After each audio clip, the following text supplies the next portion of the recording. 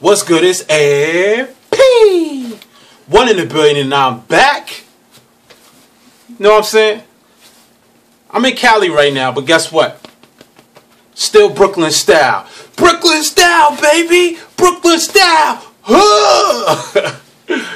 For those of you that don't know where that come from, you better get on your Biggie and listen to the old Biggie albums. But anyway, alright? I see this coach, Rutgers University, Mike Rice.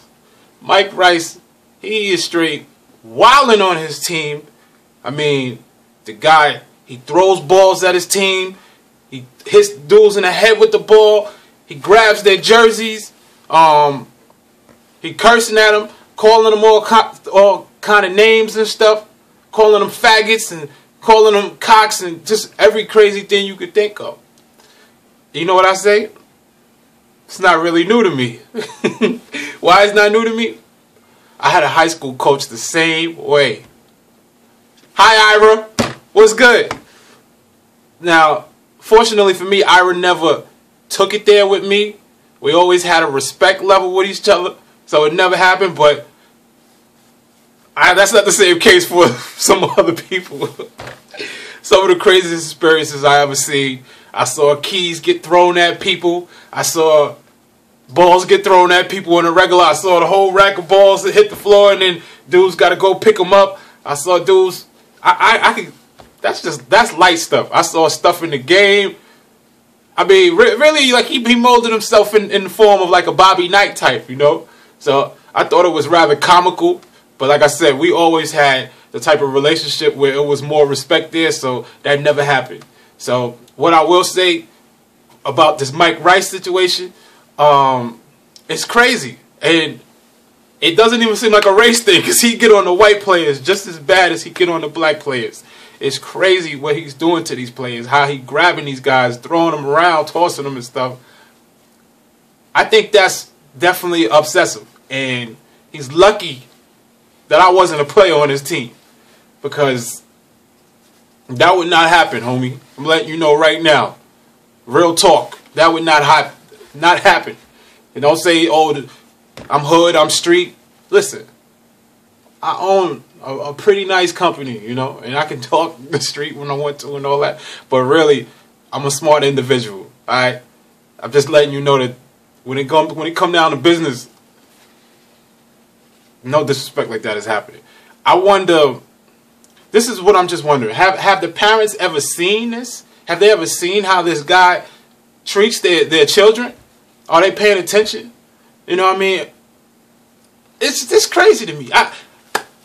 He's just straight tossing guys, just throwing. Look, I'm putting the link below, all right? The link is below. You got to watch what this coach is doing to his players. And Eric Murdoch, who used to play at Providence and plays years in the NBA, he's his assistant coach. So once Eric Murdoch got there, he's like, look, this guy is abusing these kids. This is crazy what he's doing, and I think it's out of line. So I feel like this needs to be addressed. And apparently Eric Murdoch said that Mike Rice, whenever the upper people, I guess the athletic director, anybody important was there, that the coach would be on his best behavior, and as soon as they leave, he would go crazy on the players again. That's just so funny to see, man.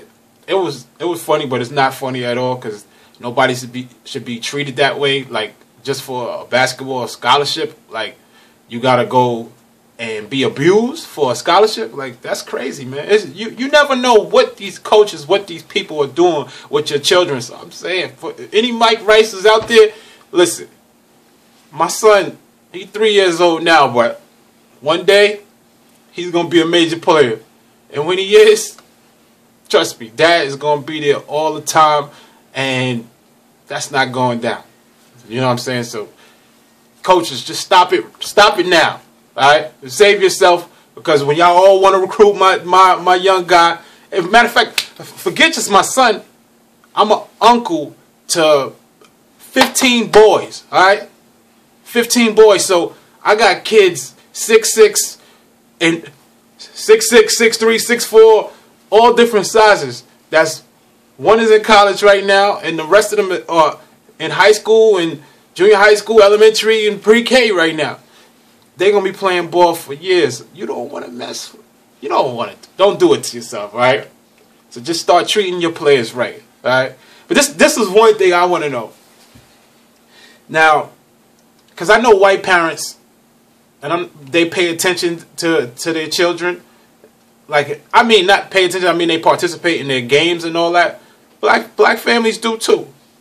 Black families participate. But I just want to know this: for the white parents that saw their children's being their child being abused by this coach, how did they react to that? Did they say, "Ah, that's just what you need, Roger. You need him to take care of you like that. You need that. That's what you need. You need that discipline." Tell me this: if that was a black coach, and those white parents saw the same thing, a black coach going crazy on their children like that, what would they do? That's all I want to know. Tell me what you think. Leave your comments below. I'm AP, 1 in a billion, and I'm out.